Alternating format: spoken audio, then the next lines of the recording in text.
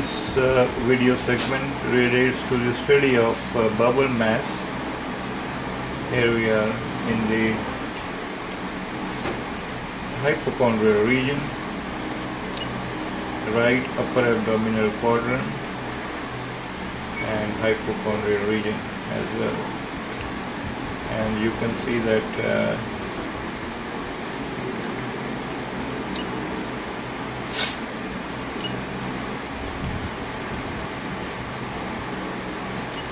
now this is the bowel mass, this area, typical appearance. This is the bowel wall. The wall measures 8.8 millimeters. Normal should not exceed more than 5. Okay, and this bowel mass measures in this direction, in transverse section, 6.1 centimeters by 4.8 centimeters. There is another, this well demarcated hypoechoic area, and this is the lymph node. This is an enlarged lymph node at the region of porta hepatis, or we can say this is a regional adenopathy along the bowel segment, medial wall of the bowel segment. This is the lumen of the bowel, which is collapsed with air in it. However, the wall is regular in outline. Irregularity is not seen. What are these tubular structures? These tubular structures. This tubular structure, this tubular structure. Now this is an area of the portal vein, and this is in fact the cavernous transformation of the portal vein, as here when I enter the liver to see the gallbladder. Here it is. Here you can see that it proceeds downwards and medially as well. And this is a typical picture of cavernous transformation or recanalization of the portal vein.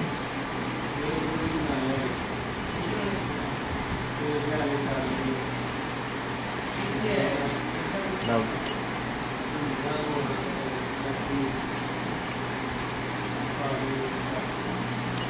this is this area. Tubular structures are seen, serpentinous shaped. These tubular structures are all recanalization of the portal vein or cavernous transformation of the portal vein. This is the portal vein in the region of the porta hepatis. This is the bowel mass under study, and this is the gallbladder. Gallbladder is normal. The liver is low fatty.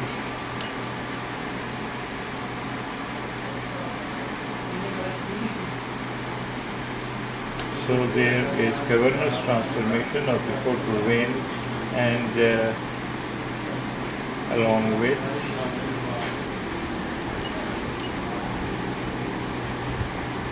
because the intrahepatic bile ducts, if you follow them, they are also dilated.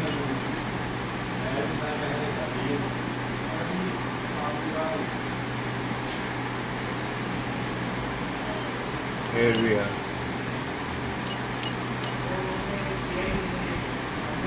With cavernous transformation of the portal vein, we see intrahepatic bile duct ataxia as well.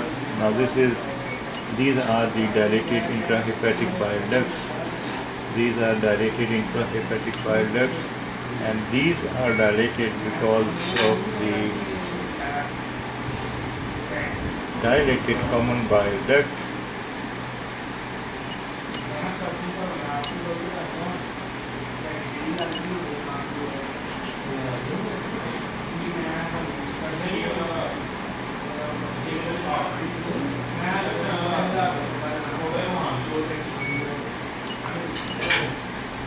Here we see the porta hepatic region, in which we see three vessels, one duct, one vein, one duct. Now this is the portal vein, this is the hepatic artery in transverse section, and this is the common bile duct. The common bile duct measures 8.6 millimeter, and this is the upper limit. It is dilated. It should not exceed more than 7 with intact gallbladder. So these are dilated bile ducts.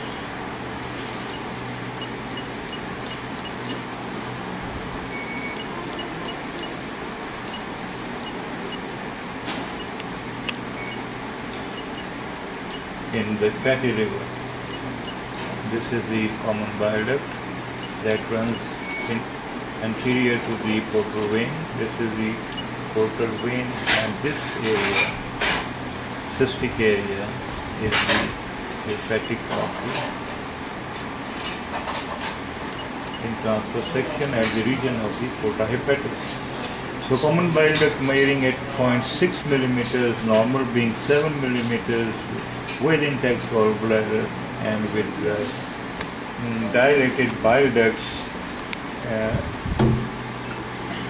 is what we have seen so far, along with the bowel mass in the region of the right hypochondrium.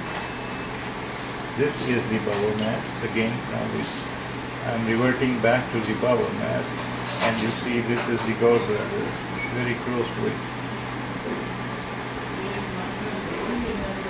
This is the enlarged lymph node, and these are the vessels, tubular vascular structures. This is the bowel mass in the region of the right hypochondrium. Here if you see that the pancreas, this area is this white band of P2 is the pancreas, which is normal. This is splenic artery, not vein. Now this is the splenic vein. This is the splenic vein, the pancreas, and we do see another well demarcated area. This area, hypoechoic well demarcated area, measuring approximately 25 millimeters by 23 millimeters, and this is in fact an enlarged lymph node. These are the bowels. This is the bowel, stomach, gastric bowel, and these are the shadows from the bowel. So there is adenopathy. One is in the parapancreatic region, this one, pancreas, splenic vein. This is the lymph node, enlarged lymph node. Here is the second one.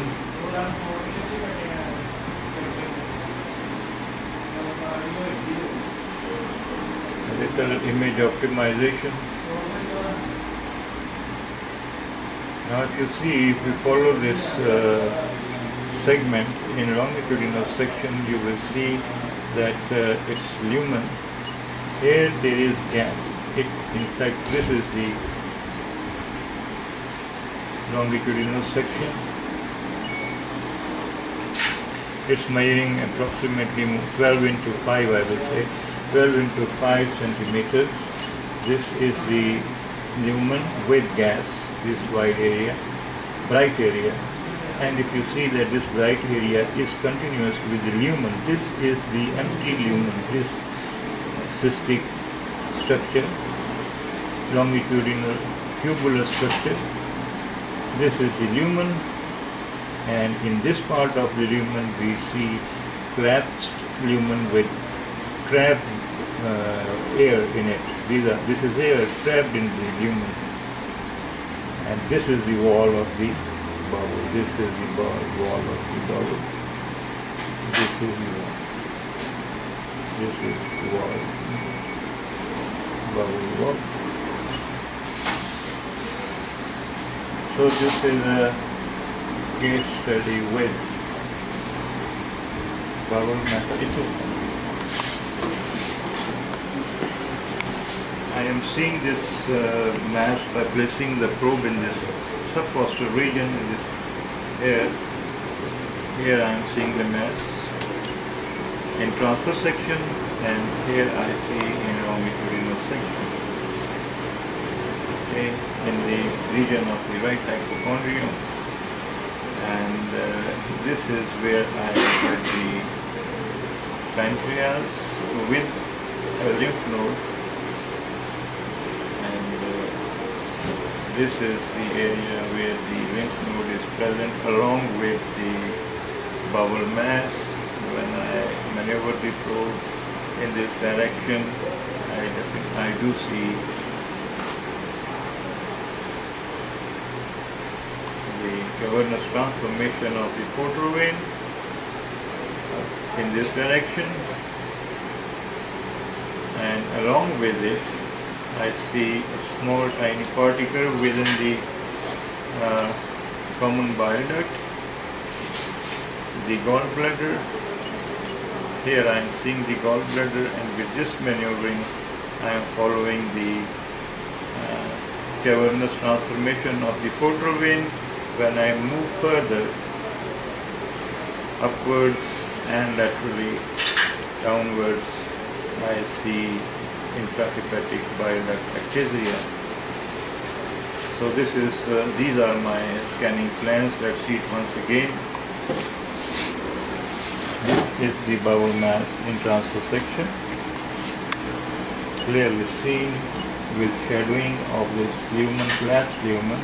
This is the wall in transverse section. This is the longitudinal section of the bowel mass with trapped air in its lumen, and here is the pancreas with the lymph node. This is the pancreas, and this is the lymph node. This is the bowel mass, and this is the lymph node adjacent to it along its medial border in the right hypochondrium. Now here we enter the subcostal region, and if you see, this is the portal vein. Up to here it's patent, it's okay, it's normal in size, 6.7, but this area is the common bile duct, which measures 9.4 millimeters, 7 being normal. This is more than expected, and this is an ecogenic area within the lumen of the common bile duct. This is the gallbladder, clear lumen. This is the cavernous transformation of the portal vein, because from here onwards you will not see the portal vein and its branches as separate entities. Rather, they are merged together. And when I move, now I am moving downwards further, laterally, and here I see the dilated bile ducts in the posterior segment of the right lobe. These are the dilated bile ducts. But this area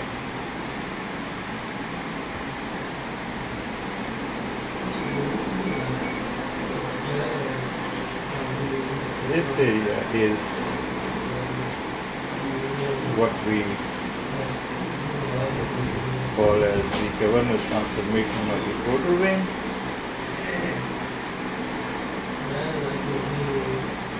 Here, the liver is fatty. This is the cavernous transformation of the portal vein. Tubular structures you can see. And at this level, the portal vein is seen as a separate entity. Okay. एक लंबा सा लेके रोको.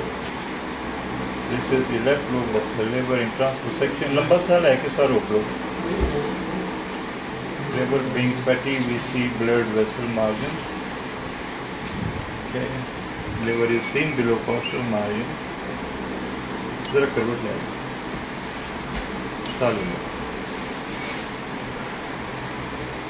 Now this is an ultrasound with patient in left lateral decubitus posterior, showing that the portal vein is patent up to this level, and from here this is the extrahepatic portion.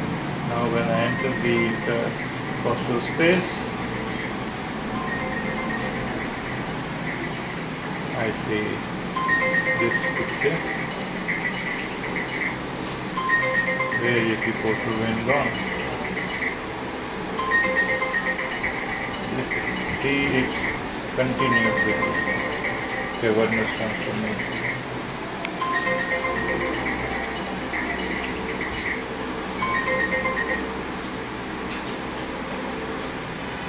So this is our case of the day.